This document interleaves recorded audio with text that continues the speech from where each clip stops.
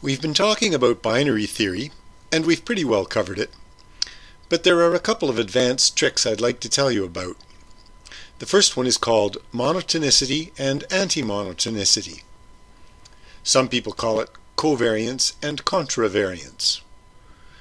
In high school I learned to say varies directly as and varies inversely as. Or we could say non-decreasing and non-increasing, or even sorted and sorted backwards. If we were talking about numbers instead of binary values, here's what it means. Function f is monotonic means if x is less than or equal to y, then f of x is less than or equal to f of y. And anti-monotonic means turn one of the less than or equal to signs around. Here's the picture. Monotonic means increasing or staying the same, but never decreasing. Anti-monotonic means decreasing or staying the same, but never increasing. Fine for numbers, but what about binary values? Less than or equal to is the ordering on numbers, and the corresponding order for binary values is implication. The word implies doesn't sound very much like an ordering, so we could say x is falser than or equal to y. But the word falser, if it's even a word, comes from an application area, and that's not the word that's used. The word that's used is stronger. There are lots of examples of the number ordering. Here are two examples. And we say one operand is smaller and the other is larger. For the binary values, there are very few examples, and we say one operand is stronger and the other is weaker. Now, don't try to take any meaning at all from the words stronger and weaker. They don't make any sense. I would prefer to call the binary values bottom and top, and to say that bottom is lower than top. But the words stronger and weaker are standard, so we'll use them. We've seen monotonic for numbers, so for binary values we just replace less than or equal to with stronger than or equal to. For numbers we say that as x gets larger, f of x gets larger, or stays the same. So for binary values we say as x gets weaker, f of x gets weaker, or stays the same. Or I could say it the other way around. As x gets smaller or stronger, f of x gets smaller or stronger. The point is that as x goes one way, f of x goes the same way. And then anti-monotonic is just the other way around. As x goes one way, f of x goes the other way. The negation operator is anti-monotonic. If A gets stronger, not A gets weaker, and vice versa. Conjunction is monotonic in both its operands. If one of the operands gets stronger, the whole conjunction gets stronger, or at least stays the same. Same for disjunction. Implication is anti-monotonic in the antecedent and monotonic in the consequent. And of course, reverse implication is the reverse.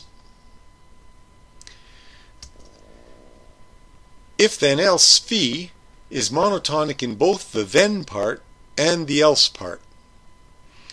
The if part is neither monotonic nor anti-monotonic. What's all this good for? It can save a lot of steps in a proof. Here's an example. The first hint is the law of generalization, which says A implies A or B.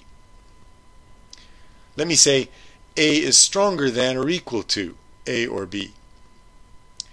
We're going to replace the disjunction A or B with A. So we're replacing something with something stronger.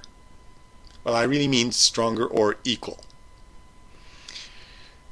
But let me just say stronger to save some words. So the negation is getting weaker. because negation is anti-monotonic. So the conjunction is getting weaker.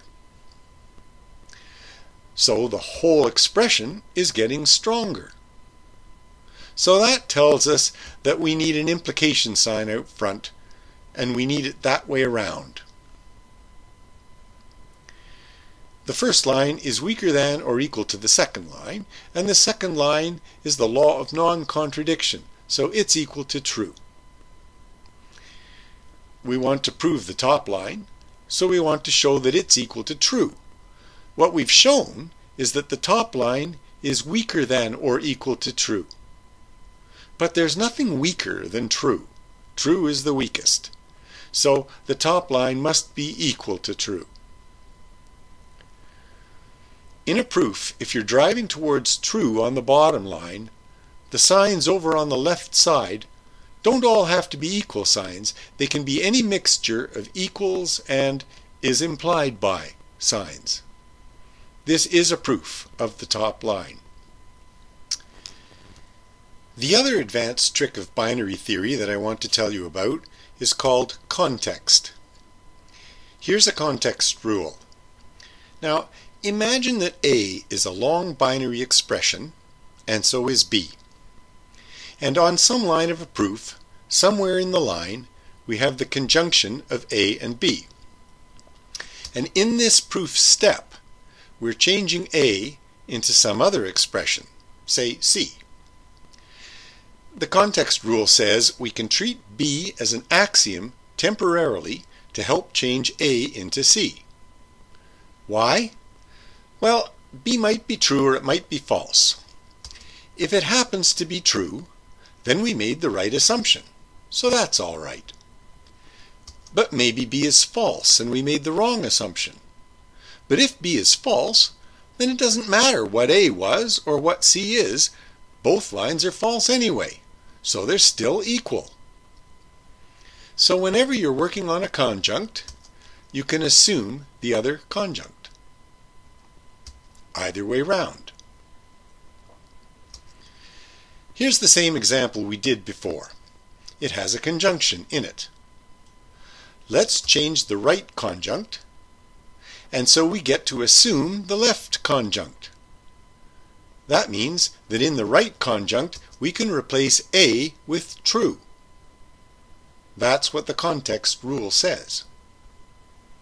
And the rest is easy because true or anything is true, and the negation of true is false, and anything and false is false, and finally not false is true. This proof is longer than the one we did before, but it was an easy proof. These context rules aren't the only ones. There are lots more. They all work for exactly the same sort of reason as the conjunction rules. You can find them all in the textbook. And that's all I want to say about binary theory. The next theory we need is number theory. But we don't need to spend much time on it because you've been using it since primary school. The main use of number theory is to reason about quantities of things. Number expressions are pretty standard, but we need one more number expression that's not standard, namely infinity. The reason we need that is that we'll be calculating execution times of programs, and for those executions that don't terminate, the execution time is infinity.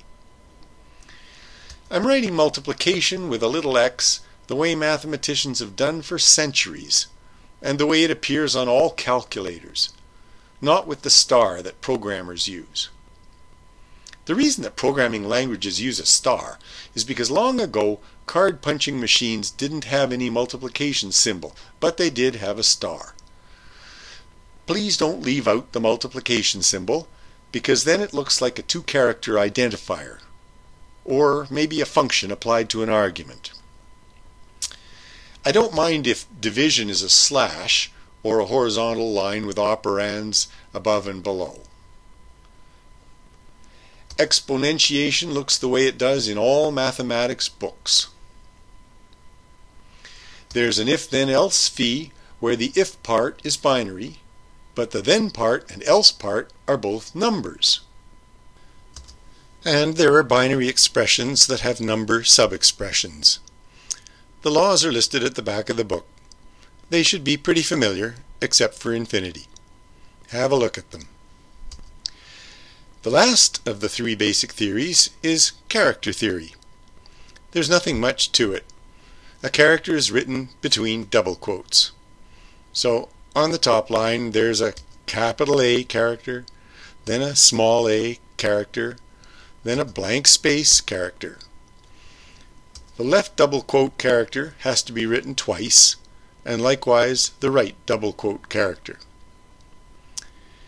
We might have successor and predecessor operators and an if-then-else fee. And ways to make binary expressions with character sub-expressions. And that's it for the basic theories. We have binary data, number data, and character data. Now we need ways of making data structures. That's next lecture.